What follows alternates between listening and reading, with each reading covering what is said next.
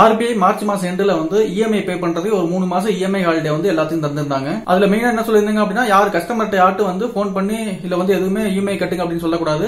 So வந்து எல்லாமே bank தான் ஃபெசிலிட்டி கொடுத்திருந்தாங்க. ஆனா எல்லா பேங்க்கும் வந்து EMI வந்து போஸ்ட்போன் பண்ணாங்க. ஒரு 3 மாசத்துக்கு போஸ்ட்போன் பண்ணாங்க. ஆனா அந்த EMIக்கு இன்ட்ரெஸ்ட் பே பண்ண, அதை பத்தி நிறைய டீடைல்ஸ் வந்து நம்ம நிறைய வீடியோல போட்டிருக்கோம். அதே மாதிரி வீடியோல சொல்லியிருந்தா உங்களால அமௌண்ட் இருந்தா பே பண்ணிருங்க, டிலே பண்ணாதீங்க அப்படின்னு சொல்லுங்க. அதுக்கான காரணங்களும் அந்த வீடியோல சொல்லியிருந்தோம். நிறைய பேர் வந்து அமௌண்ட் பே பண்றதுக்கு இல்ல அப்படின்னு கஷ்டப்பட்டவங்க எல்லாம் வந்து நிறைய பேர் பெனிஃபிட் ஆனாங்க. ஆனா சில கம்பெனிஸ் பஜாஜ் பினான்ஸ் மாதிரி HDFC அப்படிம்பாங்க, நான் பேங்கிங் பினான்சியல் சர்வீசஸ் கம்பெனி அப்படிம்பாங்க, இந்த கம்பெனிஸ் எல்லாத்துக்குமே அந்த ஃபெசிலிட்டி கொடுக்காம போயிட்டாங்க. அதுக்கு கிளைண்ட் கிட்ட வந்து கஸ்டமர்ட்ட வந்து கால் பண்ணி, அதாவது மக்கள்கிட்ட வந்து கால் பண்ணி அமௌண்ட் கட்டுங்க அப்படின்ட்டு கேட்டுட்டே இருந்தாங்க கண்டினியூஸா. இதனால பாத்தீங்கன்னா Facebook, வாட்ஸ்அப் இதெல்லாம் வந்து அந்த கம்பெனிக்கு வந்து மிகப்பெரிய பாதிப்பை வந்து உண்டு பண்ணாங்க. கம்பெனியை நிறைய பேர் திட்டி இது பண்ணிருந்தாங்க. பேங்க் எல்லாம் வந்து எல்லா ஃபெசிலிட்டியும் வந்து கஸ்டமர் கொடுக்குறப்ப இது மாதிரி பஜாஜ் பினான்ஸ் இது மாதிரி சின்ன சின்ன கம்பெனிஸ் ஏன் கொடுக்கல அப்படின்னா அதுக்கு காரணமும் இருக்குது. RBI வந்து மரட்டோரியத்துல வந்து எல்லா ஃபெசிலிட்டி எல்லா அதிகாரமும் வந்து பேங்க் தான் கொடுத்தாங்க. இருந்தாலும் எல்லா பேங்க்கும் ஃபார்வர்ட் பண்ணாங்க. ஆனா வந்து பஜாஜ் பினான்ஸ் மாதிரி கம்பெனிஸ் வந்து எப்படி வந்து அவங்களுக்கு வந்து ஃபண்ட் கிடைக்குது, நமக்கு கடன் கொடுக்குறாங்க கேட்டீங்களா, எப்படி ஃபண்ட் கிடைக்குது அப்படின்னு தெரிஞ்சுக்கிட்டோம்னா இந்த ப்ராப்ளம் தெரியும். ஏன் வந்து பஜாஜ் பினான்ஸ்காரன் கஸ்டமருக்கு வந்து அந்த பெனிஃபிட்டை வந்து தராம ரொம்ப டார்ச்சர் பண்ணாங்க அப்படின்ட்டு. இப்ப பேங்குக்கு வந்து ஃபண்ட் எப்படி வருது அப்படின்னா, இன்வெஸ்டர் தருவாங்க, பிளஸ் வந்து மெஜாரிட்டி ஆஃப் ஃபண்ட் வந்து யாராச்சும் டெபாசிட் பண்றாங்க பாத்தீங்களா, ஒரு 6% 7% டெபாசிட் பண்ணா அதை எடுத்து அவங்க 11% இருந்து 5% வரைக்கும் நம்மளுக்கு கடனா கொடுப்பாங்க. இப்படிதான் வந்து பேங்க்ஸ் எல்லாத்துக்கும் ஃபண்ட் கிடைக்குது. இது இந்த NBFC பஜாஜ் பினான்ஸ்ல எங்க இருந்து ஃபண்ட் கிடைக்கும் அப்படின்னா, மத்த கம்பெனிஸ் மாதிரி இந்த பஜாஜ் பினான்ஸ்லாம் வந்து கஸ்டமர்ட்ட வந்து டெபாசிட் வாங்க முடியாது கரெக்ட்டுங்களா. அதுக்கு பதிலாக NCD அப்படிம்பாங்க, நான் கன்வெர்ட்டபிள் டிபெஞ்சர்ஸ் அப்படிம்பாங்க. அது மாதிரி கடனா வாங்கி அதுக்கு வந்து மந்த்லி இன்ட்ரெஸ்ட் பே பண்ணுவாங்க. அது ஒரு போர்ஷன் ஆஃப் கேபிட்டல்.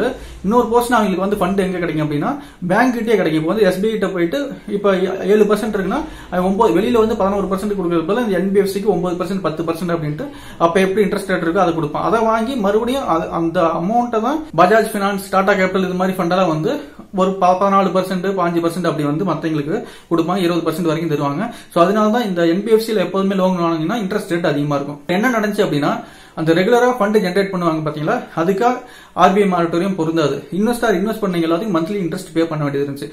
பிளஸ் வந்து இந்த பேங்க்ஸ்ல என்ன பண்ணாங்க அப்படின்னா, கஸ்டமர் இருந்து வராது கேட்டுங்களா, அவங்களுக்கு வந்து லிக்விடிட்டி ப்ராப்ளம் வரும். இந்த இடத்துல வந்து பாத்தீங்கன்னா அந்த பண பற்றாக்குறை சமாளிக்கிறது NBFC நான் கொடுத்த அமௌண்ட்டை நீங்க ரெகுலரா பே பண்றீங்க, அதை வந்து கண்டினியூஸா பே பண்ணுங்க அப்படின்ட்டு வந்து சொன்னாங்க. அதனாலதான் வந்து இந்த பஜாஜ் பினான்ஸ் மாதிரி கம்பெனிஸ் எல்லாம் வந்து கஸ்டமரை துரத்தி அமௌண்ட் கேட்டது. இதுக்கு நடுவுல மார்ச், ஏப்ரல், மே இந்த 3 மாசத்துக்கு வந்து நமக்கு எல்லாத்துக்கும் EMI பே பண்ண வேண்டாம் அப்படின்னு சொன்னாங்க. இதுக்கு நடுவுல இந்த மந்த் எண்ட்ல முடிஞ்சிடும், ஆட்டோமேட்டிக்கா மே எண்ட்ல அந்த மரட்டோரியம் முடிஞ்சிடும். சோ மே முடிஞ்சோடனே ஜூன் மந்த் பிகினிங்ல இருந்து எல்லா EMI பே பண்ணுங்க கட்டுங்களா. இதுக்கு நடுவுல RBIயோட மீட்டிங் வந்து நடந்துச்சு. RBI மீட்டிங்ல என்ன சொன்னாரு அப்படின்னா, RBI கவர்னர் வந்து எப்போதுமே மந்த்லி ஒன்ஸ் மீட்டிங் நடக்கும். அதனால இந்த மாதிரி டைம்ல அடிக்கடி மீட்டிங் நடக்குது.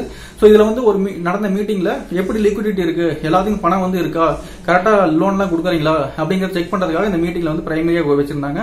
இதுல வந்து பிரைவேட் பேங்க்லாம் தனியா ஒரு மீட்டிங்கும், கவர்மெண்ட் பேங்க்ல ஒரு தனியா ஒரு மீட்டிங் வச்சிருந்தாங்க. இப்படி நடந்த மீட்டிங்ல பாத்தீங்கன்னா கவர்மெண்ட் பேங்க்ஸோட CEOs இருப்பாங்க பாத்தீங்களா, என்ன சொல்றாங்க அப்படின்னா, இப்ப ஸ்டேட் பேங்க் இது மாதிரி கவர்மெண்ட் பேங்க்ஸ் இருக்கு பாத்தீங்களா, இந்த பேங்க்ஸோட CEOs என்ன சொல்றாங்க அப்படின்னா, பிரைவேட் பேங்க் வந்து யாருக்குமே கடனே கொடுக்கறது இல்ல. இப்ப வந்து பிரைவேட் பேங்க் கம்ப்ளீட்டா ஃப்ரீஸ் பண்ணிட்டாங்க கடன் கொடுக்கறது. ஏன்னா வந்து இப்ப இருக்கிற கடனால ரிஸ்க் ஆயிரும், இப்ப கொடுத்தோம்னா வருமா வராதுன்னு சொல்ல முடியாது, எவ்வளவு நாள் லாக்டவுன் ஆகும்னு சொல்ல முடியாது. அதனால வந்து பிரைவேட் பேங்க்ஸ்ல வந்து பெரும்பாலும் சில பேருக்கு தரலாம், ஆனா பெரும்பாலும் வந்து கடனை ஃப்ரீஸ் பண்ணிட்டாங்க. அதனால எல்லாருமே வந்து எங்ககிட்டே வந்து கடை வேணும்னு கவர்மெண்ட் பேங்க் கிட்ட வராங்க. சோ இதை வந்து மிக முக்கியமா நீங்க கவனிக்கணும் அப்படின்ட்டு வந்து கவர்மெண்ட் பேங்கோட CEOs எல்லாம் RBI கவர்னர் கம்ப்ளைண்ட் பண்ணாங்க. அடுத்து மிக முக்கியமான விஷயம் RBI கவர்னர் சொன்னது என்ன, இந்த EMI பத்தி தான். EMI வந்து 3 மந்த்ஸ் கொடுத்துருக்கீங்க, ஆல்மோஸ்ட் 3 மந்த்ஸ் வந்து இப்ப முடிய போகுது. முடிஞ்சதுக்கு அப்புறம் பாத்தீங்கன்னா அந்த இன்ட்ரெஸ்ட் 3 மாசத்தோட இன்ட்ரெஸ்ட் வந்து ஜூன் மந்த் பிகினிங்ல பே பண்ணணும். அதை பே பண்றதுக்கு வந்து ஃபர்ஸ்ட் அவங்களுக்கு வந்து ஒரு வருமானம் இருக்கும் கரெக்ட்டுங்களா. மக்களுக்கு வந்து ஒரு வருமானம் இருக்கும். வருமானம் இல்லாம நம்ம போயிட்டு மக்கள்கிட்ட கேட்டோம்னா அது வந்து பேக் ஃபயர் ஆகும். மக்கள் வந்து ஏற்கனவே வேலை இல்லாம ரொம்ப கஷ்டப்பட்டு இருக்காங்க. அதனால அந்த 3 மாசம் interest plus June month EMI இது ரெண்டையும் போய் ஒட்டுக்கா கேட்டா ப்ராப்ளம் ஆகும். அதனால பாத்தீங்கன்னா கொரோனா வைரஸ் வந்து இன்க்ரீஸ் ஆயிட்டே தான் போகுது, குறையற மாதிரி தெரியல. லாக்டவுனும் பொதுவாக வந்து கிரீன் ஜோன்ல மட்டும் தான் இது பண்ணிருக்காங்க. ஆனா கிரீன் ஜோன்லயும் ஃபுல்லா ஆப்ரேட் ஆகாது. ஏன்னா வந்து எல்லாமே சப்ளை செயின் வந்து சிட்டிஸ்ல தான் இருக்கு கரெக்ட்டுங்களா. சோ வந்து அந்த ஆப்ரேட் ஆகிறது வந்து ஃபுல் கெப்பாசிட்டில ஆப்ரேட் ஆகிறது கிடையாது. பெரும்பாலான கம்பெனி இன்னும் எல்லா பக்கம் கிரீன் ஜோன்லயும் இன்க்ளூடிங் மூடி தான் இருக்குது. சோ அதனால என்ன அப்படின்னா, நம்ம எங்களோட 80% பிசினஸ் வந்து எல்லாமே ரெட் ஜோன்ல தான் இருக்கு. இப்ப சிட்டில தான் மெயினான பிசினஸ் இருக்கு. இப்ப சென்னையில எடுத்தீங்கன்னா பிசினஸ், மகாராஷ்டிரால, மும்பைல, பூனேல. ஆனா இந்த இடம் எல்லாமே பாத்தீங்கன்னா ரெட் ஜோனா இருக்கு. எனக்கு வந்து 80% பிசினஸ் வந்து ரெட் ஜோன்ல தான் இருக்கு. அந்த ரெட் ஜோன்ல இது வரைக்கும் ஓப்பனே ஆகல, லாக்டவுன் ஓப்பன் ஆன மாதிரி தெரியல.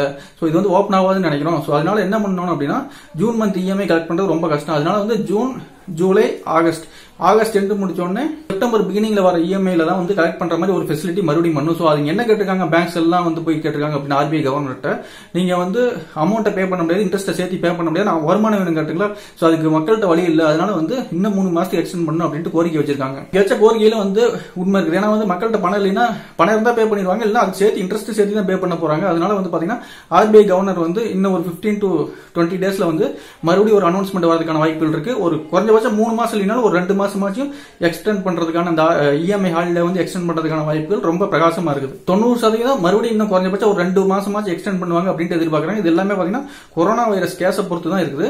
சோ பெரும்பாலும் பாத்தீங்கன்னா கொரோனா வைரஸ் வந்து பீக் வந்து மே எண்டில் தான் வரதுக்கான வாய்ப்புகள் இருக்கு இந்தியாவில். அதனால வந்து 90% இந்த இஎம்ஐ ஹாலிடே இன்னும் ஒரு 3 மாசத்துக்கு எக்ஸ்டெண்ட் பண்றதுக்கான வாய்ப்புகள் இருக்கு. இந்த ரிப்போர்ட் எல்லாமே கம்ப்ளீட்டா பாத்தீங்கன்னா டைம்ஸ் ஆஃப் இந்தியாவில் இன்னைக்கு பப்ளிஷ் பண்ணிருக்காங்க. மற்ற நியூஸ் பேப்பர்லயும் இருக்கிறதுக்கு வாய்ப்புகள் இருக்கு. சோ டைம்ஸ் ஆஃப் இந்தியாவில் நீங்க போய் செக் பண்றதுனா செக் பண்ணலாம்.